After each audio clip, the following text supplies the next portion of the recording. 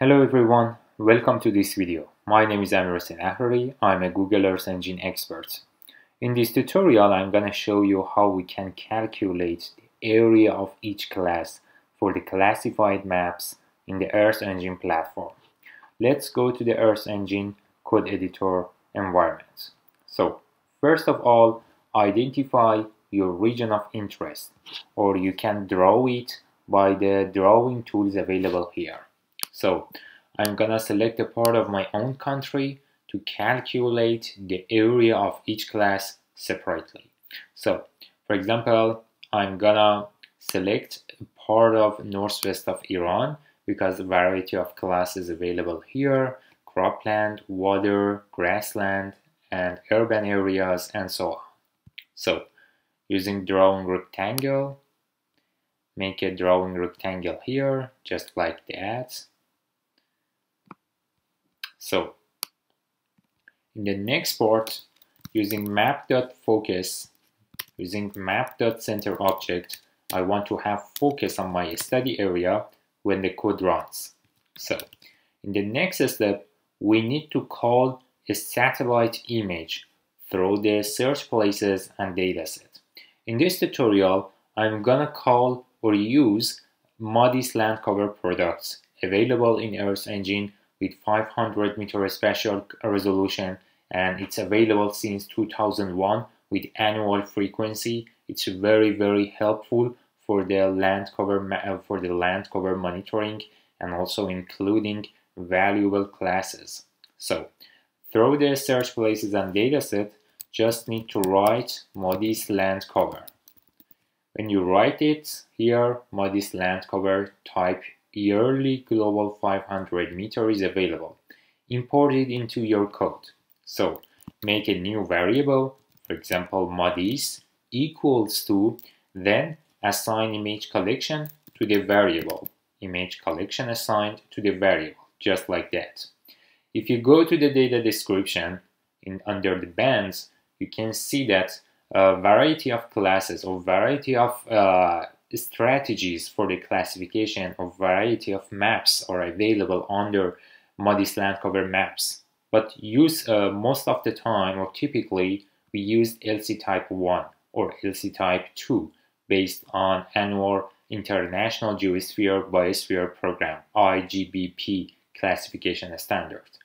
Actually, these are different classification maps based on different standards. So to select LC type number 1, copy its name and back to your code. Through the dot select, we can select the LC type 1 from each available image during the time. So for the next step, I want to make a mode for this classification map. I want to get mode of each class since 2001 to 2023 or 22 or any end dates that is available here. Because I want to see that which kind of land covers mostly repeated in this area. And using the mode, we can make a general land cover map that's showing the more stable or the most stable classes in our region over the last 20 years. So through that mode, we can get the mode of each pixel or mode of each classes separately. So in this step, now we have a classified map. If you want to show it, map.addLayer will help us. Map.addLayer, inside the parentheses, call MODIS image and then clip it based on the geometry. You can set different visualization parameters. That's all of them available in the data description. For example, go to the data description. An example code is available for each dataset here. And also, if you can see it here, the color palette and also the minimum and maximum values already stored here, and just you can copy and paste it into your own code. For example, IGBP Land cover is a dictionary variable, is a variable including dictionary that inside the dictionary arguments explaining the characteristic of land cover maps sorted and also explained very and here we can add it into the code. Very simple, but we need to copy the whole variable, so just like that. And IGBP land cover visualization parameter is available here, and then inside the actually make a parenthesis here and copy and paste the name of variable for the visualization process. And then and also if you check in the code, you can see that when a variable including parentheses, no need to repeat it again into the map.add layer. So accordingly, I'll remove the extra parentheses here, and then the name of the layer in layer setting could be modis LC, modis land cover. And in order to stop automatic visualization, I'm using false here. So set the false at the end. Now run your code, and code is running, and after a few moments through the layers part, modis land cover is available, and check it on, and then you can see classified map that is available for this region. Variety of classes available here, such as grassland, cropland, built-up area, and on it goes. But by the inspector, if you click on a part of the map, it only shows the code of each class. To know what each code means, just go to the data description, into the bands. Under each standards, there is a table of description that's showing the name and color and the description of each classes. For example, class number 10 showing grassland. So, and you can find informations about each numbers and each classes and explanation very well here. So back to the code, and now you can see that, for example, the brown area is class number 12. Back to the data description, you will see that class number 12 in LC type number 1 could be croplands. At least 60% of area is cultivated or of cropland. So now our goal is to calculate the area of each class for the region. To do this, there are different methods helping us to get information about the number of classes and the number of pixels in each class, and also get the area of each class. It's very, very simple without any complexity. And also it's not complicated at all, and also don't worry about it. And if you aren't a programmer, don't worry. In the Earth engine, everything is ready to use, and you don't need to do and also you don't need to write a lot of codes or something like that. It's very simple, and using some simple functions, you can get your information and the data that you need. Very simple. So, and accordingly, now I want to get the histogram of this area that's showing how many pixels available for each classes. So using the print function here, user interface charts image dot histogram, you can see or access to the histogram of images that's showing the size of each class by the number of the pixels, but it is not the area. So to do this, we have modis first, the image that we want get its histogram, and the next the region that we want to see that how many pixels in this region, that is geometry, included for each class or available for each class. And the pixel size is 500 meter because the spatial resolution is 500 meter. So save your code and then run it. Code is running, chart is generating. After a few moments, you can see the chart for a chart of classes for this region. As you can see that we have a two-dimensional plot here. That's a y-axis showing the number of pixels and the x-axis showing the number of classes. If you go in deep, here you can see that, for example, class number 10, that is grassland, that I already showed you, included the most number of pixels available in this region. And also the class now after this, we have class number 12 showing the croplands or cultivated regions, and the other classes information are available. If you want to have access to the CSV format in an Excel file to do further processing, just click on download CSV and then you can open it up into the Excel. Back to the code. So, but the histogram is helpful because showing the size of each classes. Based on histogram, now I know that the grassland the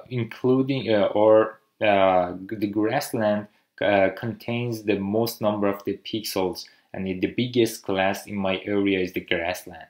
And after the grassland, cropland is the biggest class. And here I can compare the size of classes. But sometimes we need to have the area of each class separately for the further calculations. So if you want to have an area of each class, it's very simple. Just make a new variable like this, modis area. By modis area, I want to make an extra band or an extra image for the modis data or for the map that's showing the area of each pixels. Earth engine.image.area.pixel area, helping us to make an image according to the size of modis data. So, and then I want to show the pixel values for this region, that is area of that pixel according to the square kilometer, and by default it is a square meter, and if you divide it to 1 million, the square meter converted to a square kilometer.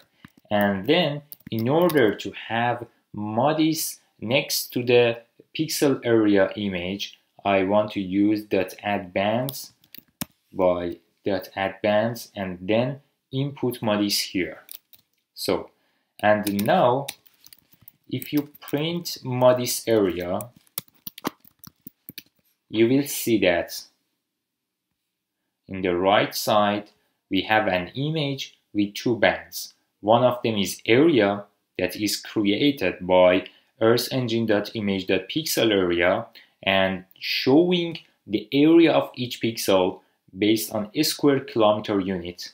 And LC type number 1 is the classified map. So then using chart technique, we can plot the area of each class separately. It's very, very useful and simple technique. So try with print, user interface, charts, image by class. Chart image by class, in the description you can see that generates a chart from an image, derive band values in classified region of that image. This is specifically used for the chart, for the classified map plotting. So charts by class and variety of arguments available here. Some of them are necessary and some of them are optional. So the modis area is the image that we need to add first. But as modis area including two bands, first we need to select the class band. The band that's showing the classes and the band showing the area. LC type 1 is that band showing the classes. So with a string format, write LC type 1 just like that. And the region of the interest already drawn as geometry. And now we want to get the sum of area for each pixel. So we need to turn the reducer to sum. And scale should be 500 meter because the spatial resolution is 500 meter.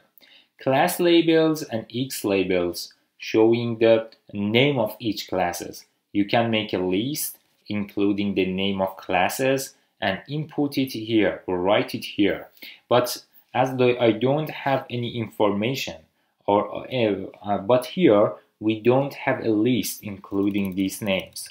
So you can remove it and just run your code.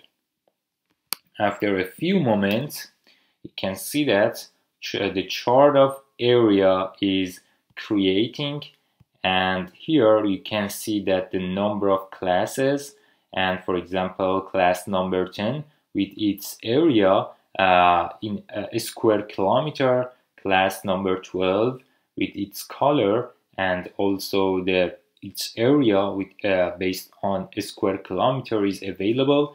And then you can download this plot in CSV format. It's very useful, and as you can see the same pattern of histogram showing the class area. Just here we applied the area to the number of the pixels and we multiply them to each other to get the area of each class by very simple programming technique in the Earth Engine platform. And just remember that this technique is unique and is same when you want to use when you are working with different classified products. For example, when you use different classified maps, or sometimes if you produce your own classified map, you don't need to change anything in this code. Just first make a pixel area image next to the classified map, and then use image.byClass chart. Use a chart for image classes like this to get the sum or the total number of the pixels and the area of each class by this technique, and plot the class values. Very simple and without any complexity. So if you had any question in this regard, feel free to reach me out by putting your comments under this video, and also the code link is also available in the video description. And also if you had any question, I'm welcome and I can help you to solve your issues in the Earth Engine platform. I hope you like it as much as we do. Thank you.